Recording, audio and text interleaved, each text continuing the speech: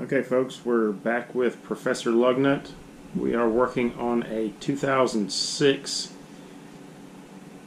Honda CR-V, doing timing chains on it. And so before we get into the car, I'm going to show you guys where all the timing marks are, so it makes it a little bit easier so you know what you're looking for. We're going to start out with the oil pump chain down here on the bottom. So we can get this in the right spot. You've got an oil pump mark right there and two gold links. And you've got your crank sprocket with an arrow and your single gold link. There's also marks over here. There's a line there and a dot right there that are for your main chain.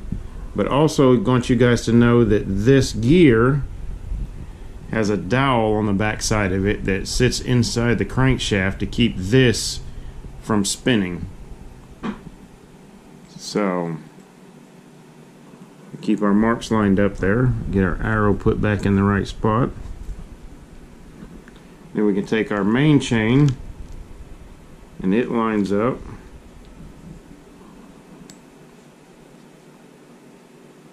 Got to get our chain in the right spot.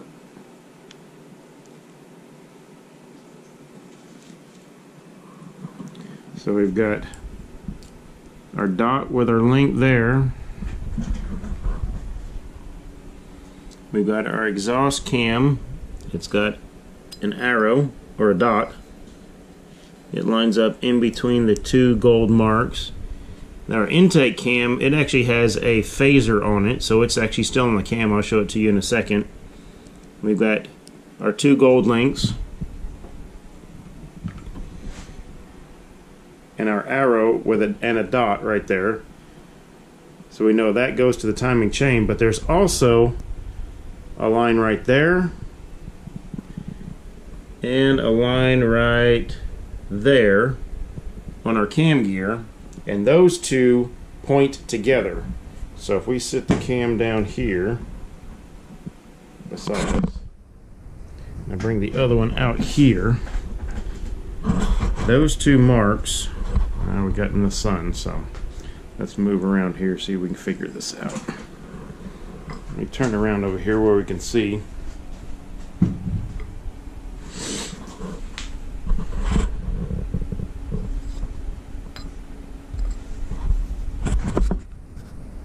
A little harder to get to.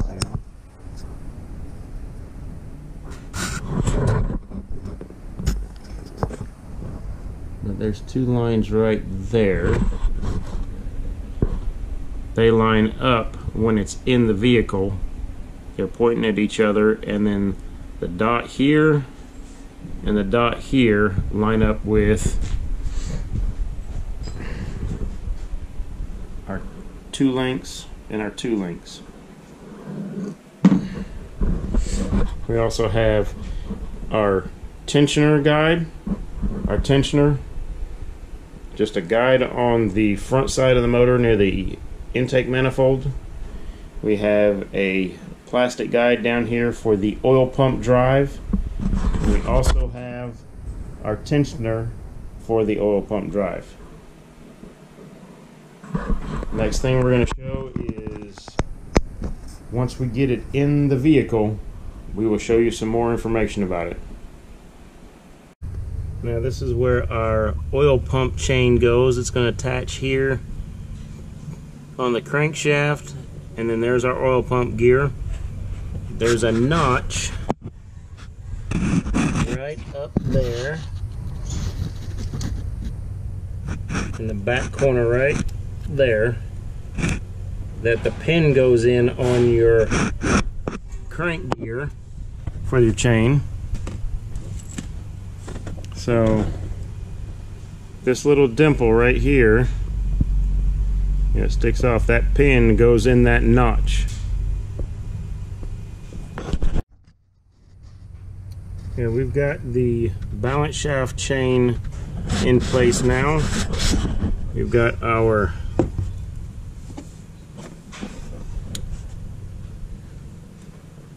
gold link and our dot right there on the bottom. You see it right about there. Yeah, that's a little bit better. We've got our 2 links up top in between our arrow. We've got our plastic guide bolted down and torqued. We've got our tensioner bolted down and torqued. And now we're ready to pull the pin. And now we have tension on our oil pump chain.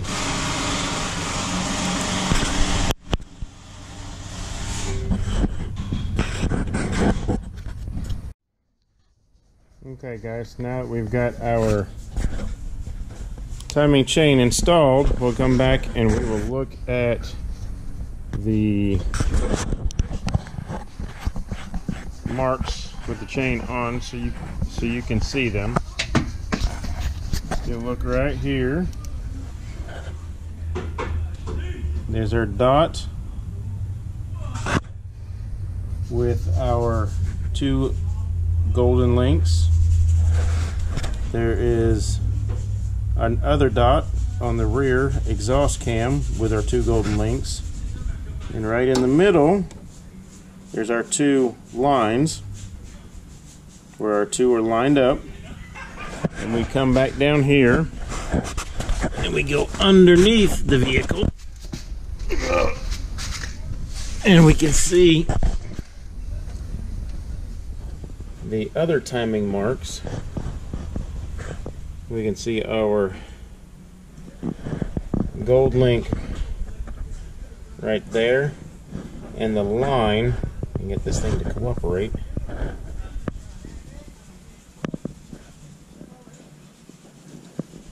Right there. There's the line with our gold link on the upper chain from the crank to the cams. We've got our guide installed there. We've got our tensioner guide there. We have our tensioner installed. On the top of it there, we can see our 2 links with our arrow on the back side for the oil pump drive. And then we have our link and our dot right there for the oil pump itself with the guide and the tensioner. The other thing to not forget to install